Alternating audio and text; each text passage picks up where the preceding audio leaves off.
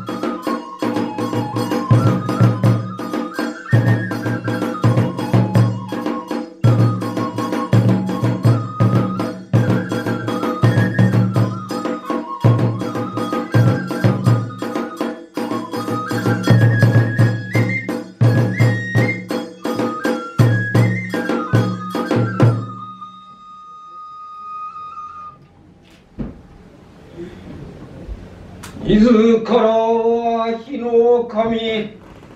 アテラス大神の御と竹早スサノの御子となりこたび国々を巡り白木の国よりこの元津国に渡り今出雲の国は日の川の川上なる鳥神の里にと尽きて候このところに泣く声の聞こえるこそやしけめ尋ね登りて事のまことを見定めばやと思うなり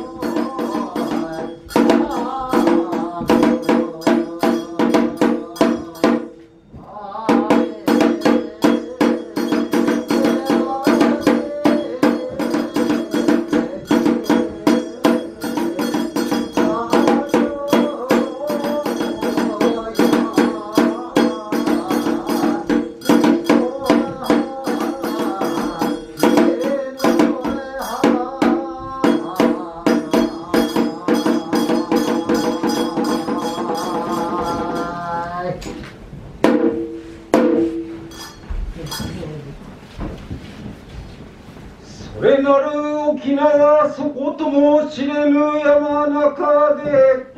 今は彼と何を嘆きたもうぞや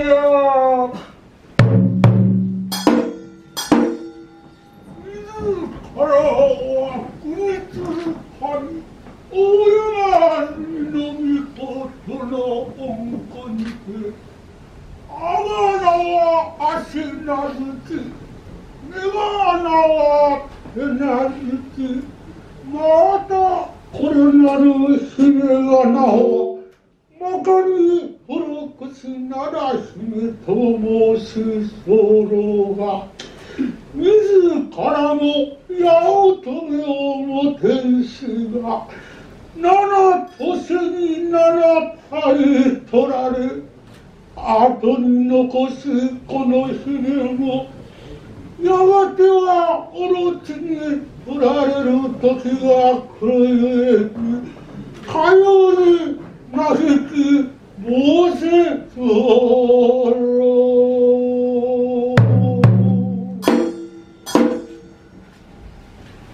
その怪しき上をつぶさに語りたまえよ。その怪しき上はあれあれご覧そうらえあれに見えしはやたばし火の川と申す川谷にやがたのオロチが住まいをしてことにかのオロチと申するは岩一つにして頭が八つ尾が八つそしたるだけは悪情にも甘い背にはヒノキ杉の木生い茂り腹にはいつも血合いただりやおや何を這い渡るオロチにてそうらればなかなかにご退治はかないもうすまずく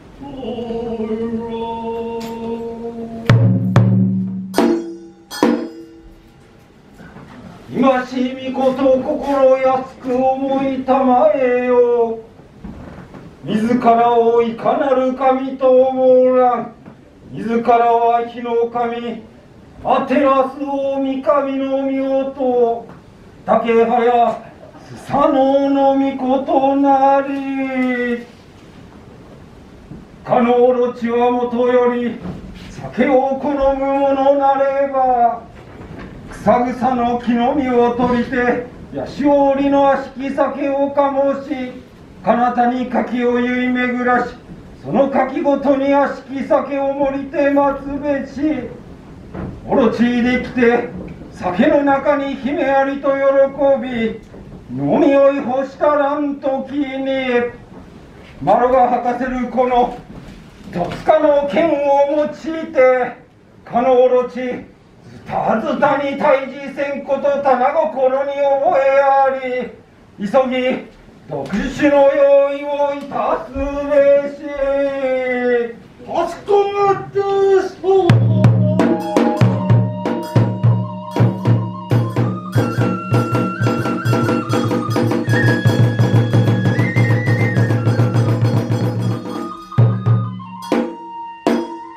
しからばこれなる姫をこれより大浅草の里に連れ行きて七本の杉の根に七重に締めを張り八重垣柿吉八重垣大明神といつき祭るなり。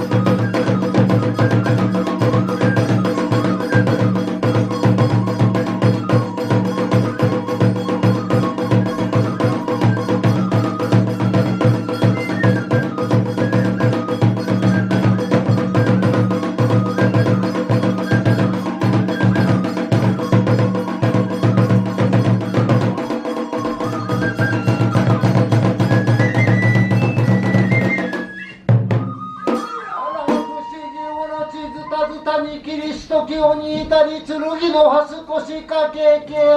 怪しけと思いて立ち先で見たれば一草の剣を得たりのろちの住む上に常に黒雲のたがびきしはこの剣の毒なるべし俺を名付けて雨の村雲の宝剣とたたえ申さんを歌草の剣は雨の吹き根の御事をして天照大神にと捧げ奉られ